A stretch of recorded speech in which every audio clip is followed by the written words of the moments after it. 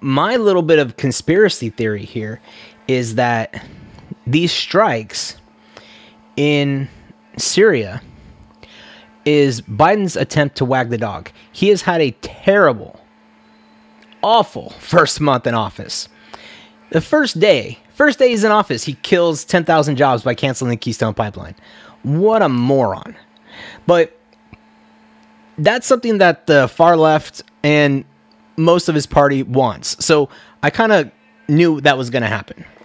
And I think anybody who voted for him in Pennsylvania, Michigan, Ohio, basically any of the Midwest states, I mean, if you voted for him and you didn't think he was going to do that, you're an idiot. So that's your own damn fault. However, I think this is, if I'm going to put my tinfoil hat on, this is him wagging the dog. It's not just him that has had a bad first month of his presidency. His party is having a terrible first month, being in complete power of the elected branches. It's awful how bad it is. So let's just start here. I mean, Anthony Cuomo, the governor of New York, motherfucker got an Emmy for his news briefings on COVID, and Hollywood said, "Oh, he is America's governor. He gave us the leadership they weren't getting from the White House." He fucking killed grandma. And they were complaining about killing grandma. He killed grandma. And at the same time he was killing grandma and covering it up, he apparently was sexually harassing female members of his staff. Now, when it comes to sexual harassment, sexual assault, things like that, I'm very hesitant to call somebody a rapist or a sexual predator or anything like that, because first of all, there have been too many hoaxes over the last, at least, especially since I got out of college, there have been way too many hoaxes. But at the same time, it is such a horrible offense, like a legit version of sexual harassment. And I don't mean just like maybe you said an inappropriate comment. I mean like you're touching and physically getting involved with somebody who doesn't want it. Obviously, maybe they're married, maybe they have a long-term relationship. This stuff. It's I'm very hesitant on that. So we'll stick with the allegedly for Cuomo. Sexually harass some female staffers, but it's really just because if you're going to accuse somebody of that is, that's worse than being, that's worse than the racist label. I mean, in a lot of ways, it's worse than the murder label.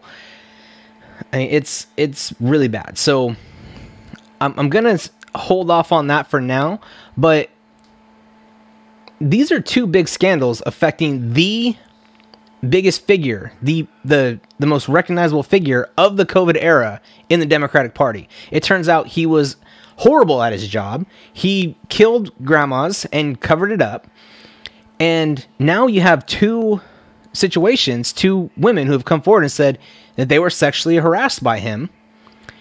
And, that's something that you might want to get off the front pages. I mean, most of the Democrat media, like CNN and MSNBC, haven't really covered it at all. They're running the smokescreen for Cuomo and the Democrats, so they're doing their job. But it's not just Cuomo. Cuomo's not the only problem. Gavin Newsom's going to get recalled in California. I live in California. Gavin Newsom's going to get recalled. So there's going to be an election. Now, right now, based on what I'm seeing for polling data, Gavin Newsom would not actually get recalled. He would not actually get kicked out of office. But here's the thing, and especially since so many Republicans have left the state, it's going to be kind of hard. But leading up to an election, there are going to be months of Gavin Newsom did this. Gavin Newsom did this. Gavin Newsom didn't do this. Remember, Gavin Newsom also sent nursing home patients or recovering COVID, people recovering from COVID back into nursing homes. So Gavin Newsom also did that. So Gavin Newsom has made a bunch of gaffes, a bunch of problems for himself during COVID. The day after he told everybody to stay home, don't go out, and ordered restaurants to close down. He's seen with members of the California Health Board and his family at a very fancy restaurant. Let's put it this way. I could not afford to take my wife there if I didn't save up for a few months at least. I couldn't take her there for our anniversary. And I'm just a regular guy doing a regular job, making a regular amount of money. So it is a very high-class restaurant in the Bay Area. He was there with a whole bunch of people, no masks, nothing. So while he's locking down other people's businesses, while he's telling people to stay home, while he's telling people to wear a mask and do all these other stupid things for COVID, and one of these days I will go over COVID. Don't get me wrong. I'm trying to figure out how I want to really word it, because COVID pisses me off in so many different ways. But while he's doing all that, while he's telling all of us to do that, he's going to these fancy restaurants and pretending like COVID doesn't exist.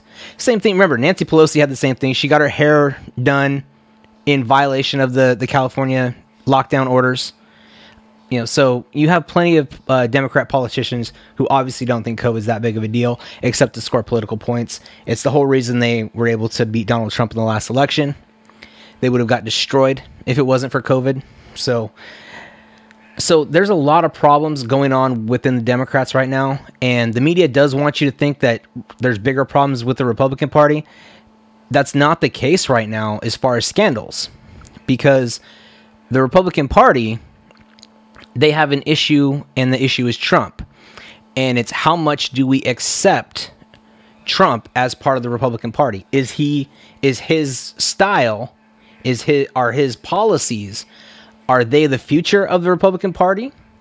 Or are they kind of this blip in the Republican Party? Or is there kind of a happy medium? So that's where the civil war is, in the Republican Party. It's basically how much of Trumpism are we going to keep overall in the party and in the conservative movement in general. So remember, Trump was a Democrat until about 10 years ago. So it's not like he's this bastion of conservative virtue. However, there are he did govern the country as conservatively as I've ever seen in my lifetime, at least. So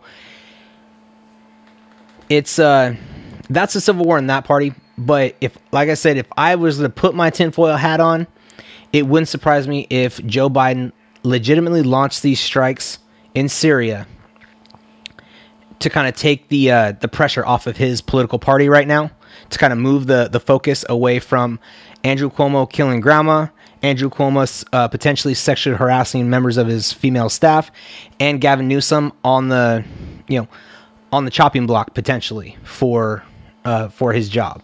So there's a lot going on right now, and these airstrikes don't seem right at this time. So, and the justification, while obviously you have to respond to the murder of an American contractor, there is something, the justification just doesn't seem right. So